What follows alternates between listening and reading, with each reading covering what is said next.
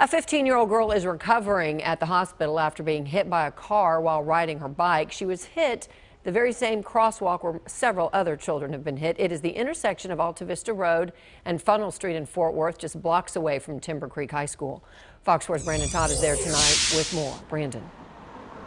Yeah, well, Heather, the residents who use this crosswalk were mildly thankful when the city put in this button right here, and it controls these flashing pedestrian lights to cross. What they wanted was a traffic signal, but after a 15-year-old girl was hit yesterday while crossing the street, the outcry for a red light here is heard once again. I remember nothing in the actual incident. 15-year-old Hannah Perkins definitely believes in guardian angels. I think it's just a miracle that I'm still here. Witnesses say when a pickup truck driven by a 16-year-old boy came through a crosswalk at Funnel Street in Alta Vista Tuesday afternoon and hit her while she pedaled her bike across the street, she was thrown about 50 feet. Got the road burns. My ankle is broken. This was the damage to her bike. Amazingly, she has no severe head trauma or internal injuries. I'll have some cool battle scars afterwards. But to many in this North Fort Worth community, this is not a shock. As we first reported last year, this crosswalk has become dangerous enough that the city finally installed flashing lights earlier this year. This after moms and students took it upon themselves to try and get drivers to slow down or stop. With the new lights, pedestrians hit a button, the lights flash. But in this case, only 2 cars stopped. It's definitely not the safest thing.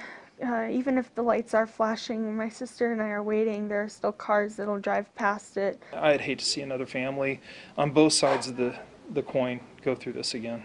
Hannah's father believes there needs to be more than just some flashing lights. Why couldn't they put a light that's continuous green so when the kids push that button, instead of flashing lights, it turns red? Because drivers are tuned into red light means stop. Police say the 16-year-old driver was not given a citation and will not face charges. The family says they're okay with that. Of course, I met the boy that was driving the pickup truck that hit her. What did he say? He was extremely apologetic. He had a really hard time getting words out. He was shaking. You could tell he was full of remorse. I have no anger towards the boy who hit me. I'm fully aware that, people are people, they make mistakes, and,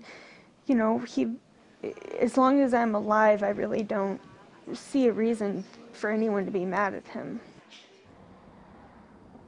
And again, residents here are just overly thankful that Hannah is going to recover, but they're also kind of hoping that this might be their opportunity to get a signal here. They're thinking that they spoke up loudly the last time and got some change. They're hoping it might work again. Heather? All right, Brandon, and Hannah seems like a really sweet, very strong girl for sharing her story. Appreciate it, Brandon. Thank you.